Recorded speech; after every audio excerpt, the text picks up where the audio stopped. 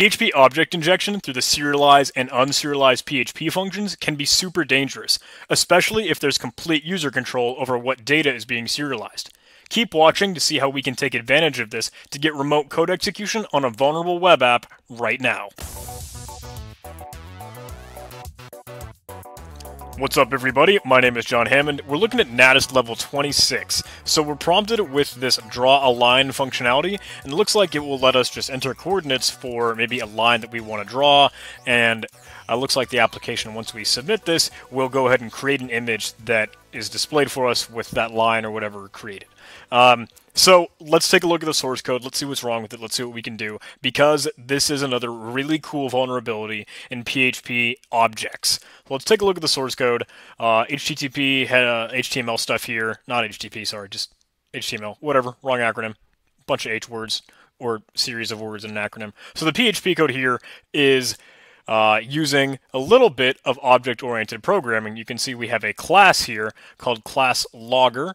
And this has some variables set up, private, that it uses only inside that class or inside that object, and they're denoted by the this keyword.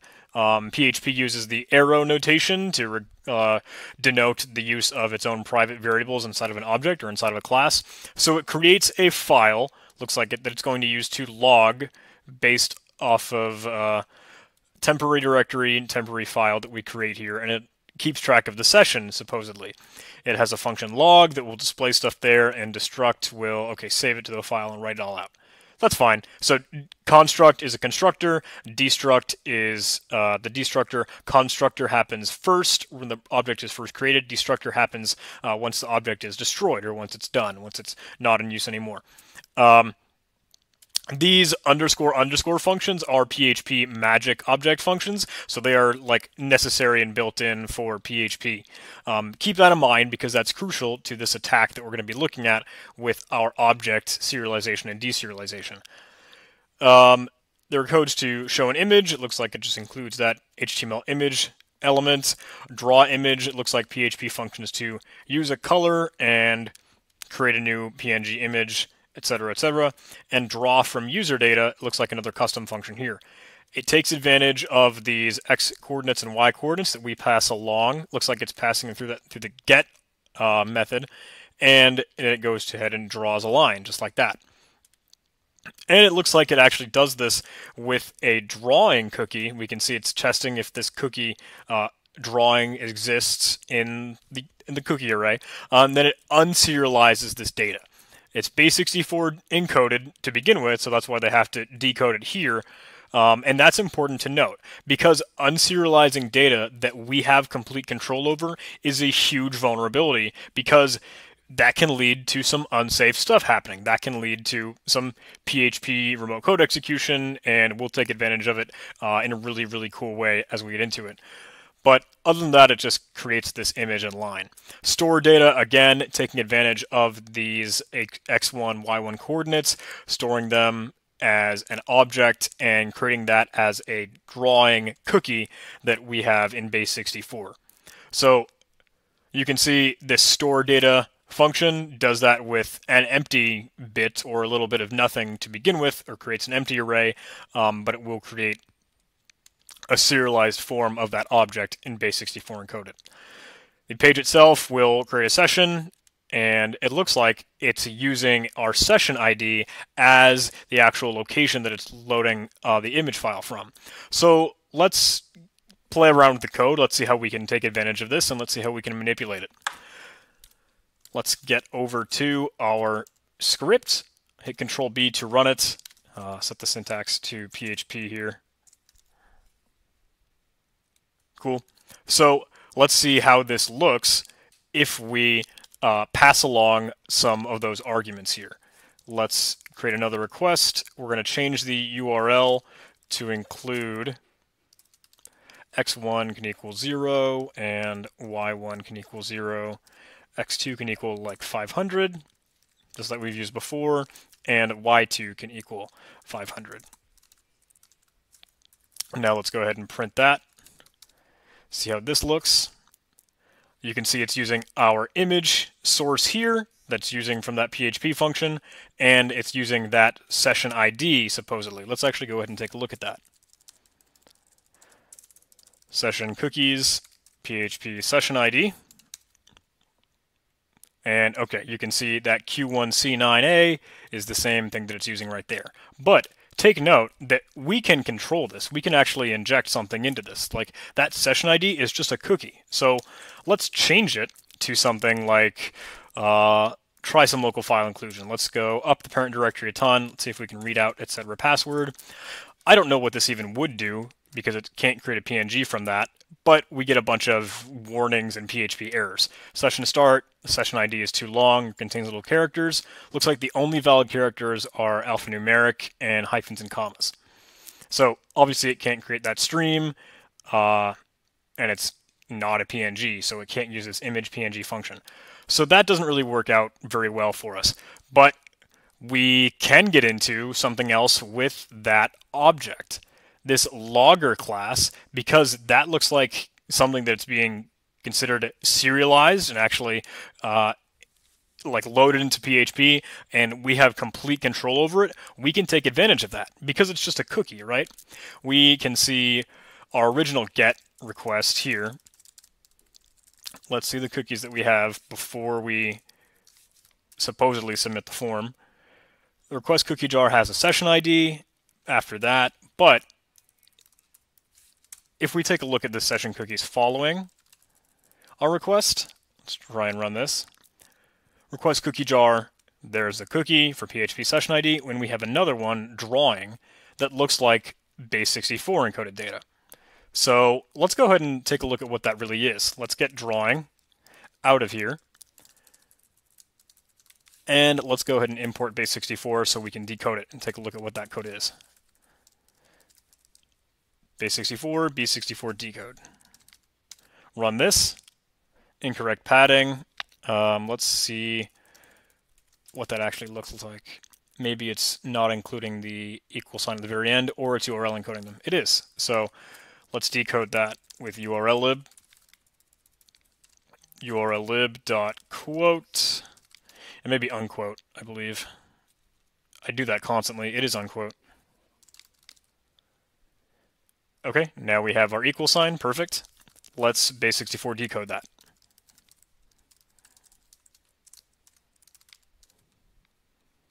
Sweet. So we have strings and objects and things all created, supposedly in an array, but this is PHP serialized data. So let's take advantage of it with our logger method. If we can steal that code, this class logger, we can actually change what these variables are and what they do. And if we give that to the cookie, that drawing cookie, and the PHP application will like unserialize that data for us, it'll load up this logger, it will try and write that message, and we may be able to take advantage of what we actually write to a file. And we can actually essentially get some code on the server and maybe run our own PHP code because we are writing to a file with this. So let's steal this logger class. I'm going to put this in another file. I'll call it 26_tool.php and set the syntax to PHP by adding this PHP tags and stuff above it. So let's indent, get proper white space here. So let's create a new object for that. Let's say new logger can be just object. Object can equal new logger. And then let's go ahead and echo out the base64 version. Actually, let's not encode it yet. Let's make sure we can see that serialized data. Let's just run serialize on our object. Cool. So in the shell over here, let's run our 26 tool. Might just run PHP 7.0 26 tool. And I'm getting a couple PHP warnings in there, so let's actually just redirect standard error to elsewhere. Okay, so we see we have a logger object, and it's keeping track of these files here. So let's go ahead and change some of these variables, because we can take advantage of them and have them do interesting things like write to a different file and write new things like PHP code. So let's do some PHP code injection like that. Let's put this in a relative path that we know we can access, something like image, right? Because it's trying to load out of that image directory. Yep. Image files are from image / Natas in the session ID. So let's put something at like image winner.php, and we can have some PHP code that's being written in the initialization or exit message. Let's use that regular PHP syntax, and let's run our system command, cat, etc., Natas web pass for the next level. Cool. That should get us some commands running in this image winner.php file.